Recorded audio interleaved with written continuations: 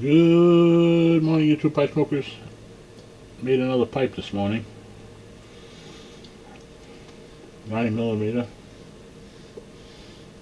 olive wood. Big chunky.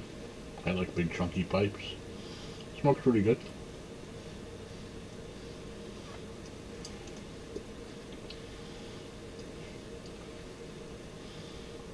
I had the stem. I bought those grab bag of stems from Vermont freehand, and they come in handy. This is a peg I got in the craft store, and I cut it down. It's a hardwood peg. It's got a 1-inch hole, and it's deep, pretty deep, holds a lot of tobacco. You know, olive wood pipes seem to break in a lot quicker than briar. I really like it. A lot of fun. And pipe number 4. Hope you guys enjoy, and guys and girls enjoying your day.